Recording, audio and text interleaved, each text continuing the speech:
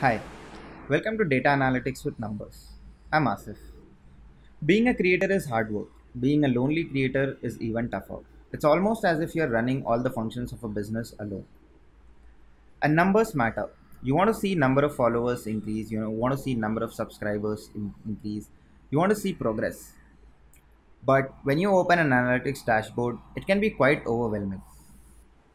Have you ever been stuck reloading analytics page again and again, looking to see what has changed, what is improving, what is moving? Have you ever been confused by hundreds of metrics that an analytics dashboard offer, or puzzled by what you can do to make something change? We've all been there, and it gets really annoying. In this class, we will see how you can learn to read these numbers without worrying too much about analytics and data and focus on what matters. Know your data source. The first thing to know is know the source of your data. Where are you looking for the data? Instagram Analytics, YouTube Studio, your Shopify dashboard, or a simple Excel sheet of all your sales. You need to know the numbers that are available to you, such as number of subscribers, number of followers, average time watched, click through rate, number of likes, comments, engagement rates, etc. Some of these are intuitive, and some of these are quite complicated. You need to decide what metrics matter to you most. You can't keep tracking everything every day. It'll only overwhelm you.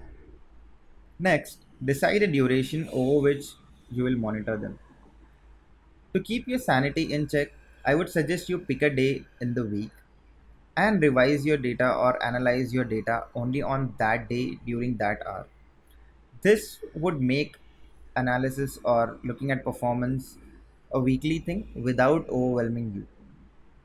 This will also prevent you from overthinking about your performance and allow you to focus on creating content. Know your metrics. Decide an objective for yourself. 10,000 YouTube subscribers, 4,000 watch hours, say 5,000 Instagram followers, or $400 weekly revenue for your shop. Once you have decided on the objective, learn about the connections between variables. See what are the things that will result you to achieve your objective. Learn about some of the metrics that are changing often in your dashboard. Some of the important ones are here. Followers or subscribers. This is the number of people who have followed you or who subscribe to you who will get your content on their timelines. If they really like your content, they will probably get a notification as well. Engagement. This is again higher the better. This means that someone is either say liking or commenting on your content.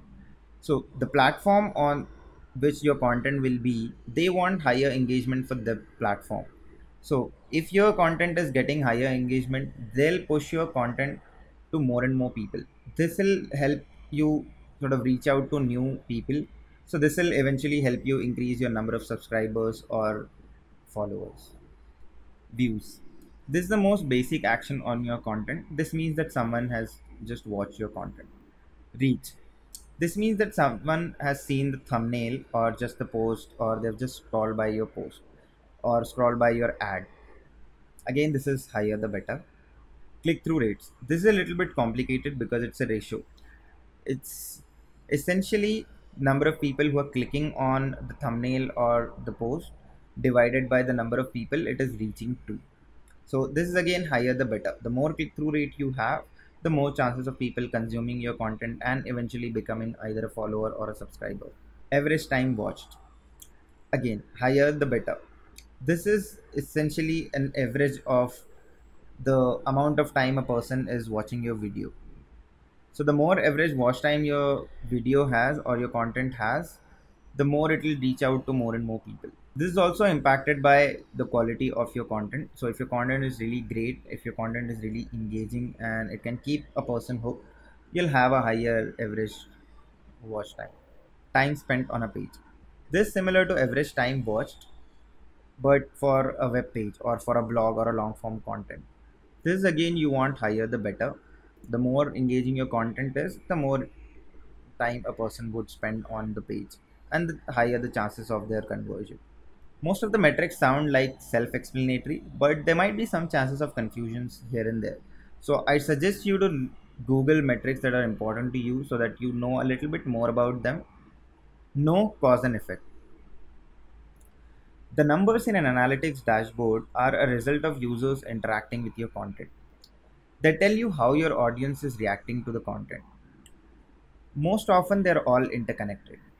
For example, the more views you have, the more subscribers you can have. Or, for example, someone is just liking your post but is not a subscriber or not visiting your profile. It means that they need a little bit of push to actually make that action. So, you include that in your content and you ask people to either subscribe or you give people a reason to visit the profile. By looking at different numbers, you can see what is working and what is not. For simplicity, you can check all of this and just focus on creating the best content that you can. But since it's necessary for motivation or information, I would suggest you just choose three metrics that are most important to you, and then you can keep tracking them over a fixed period of time and across the time duration and across different posts. Find out relationship between high level metrics and low level metrics. For example, find out the relationship between a high level metric such as subscribers to a low level metric such as views, or a high level metric such as revenue to a low level metric such as page visits. So this is how some of the connections work. A good quality thumbnail leads to a higher click through rate, that leads to higher views, and that leads to more subscribers. Or for example, an informative landing page leads to more add to carts, that leads to more purchases, and that leads to more revenue. Or a good quality emailer that leads to more repeat visitor, and that lead to more sales. Notice how each of the chain starts with good quality content. So you can just forget about all the numbers and just focus about creating the best content that you can, and the results will follow on. So you need to trust the process. Test, experiment, and what ifs. So you trust the process and you're creating amazing things, but you want to give people more of what they actually want or what they appreciate. Here comes testing. What you do here is just try two different types of thumbnails, for example, and see which one is performing better. And if one of them is performing considerably better, so for example, there are more people who are clicking on one of them or one type of them, so you create more of that type. It's as simple as that. You can experiment with thumbnails, post styles, product information, the way you write your captions, the hashtags you choose, the background or the music you use, etc. An important thing to remember here is don't try to test everything in just two videos or in just two posts. Experiment one thing at a time and then learn from that and then move ahead. And when you want to experiment something else, focus another set of posts.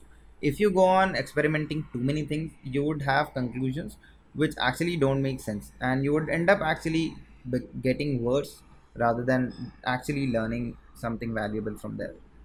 The key thing to know is what you're testing and what is it gonna impact. Where are you gonna look for the results of that test? So make the connection first, make your assumption or the hypothesis, and then go about testing that hypothesis or testing that assumption. When starting out, do not be too afraid to make mistakes and don't read too much into just one metric. Sometimes a video or a post might not do better because of reasons the dashboard is not telling you. It's also great to ask people for feedback. You can ask people for feedback through comment section, through forms, or the best way is by directly talking to them. The feedback that you'll get directly talking to your audience will always be much better than any analytics dashboard that can give you. What matters most is the quality of what you're creating. And it is not just one video or one post, it's the entire collection.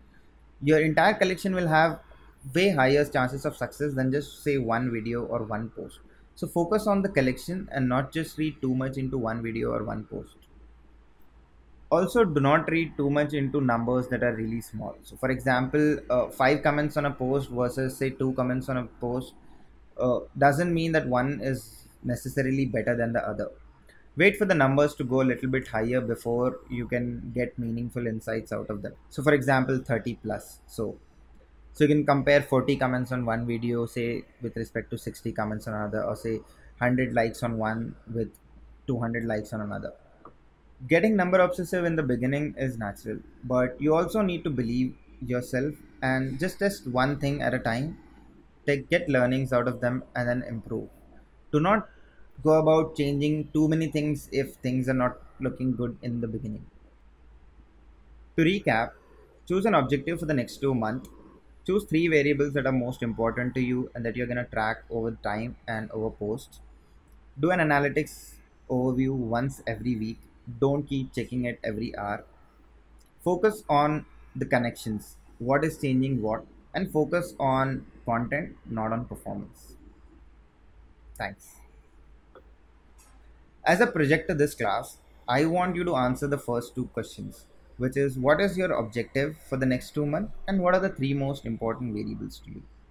Once you've decided these, I want you to tell the test that you are going to run in your first week and what did you learn out of those.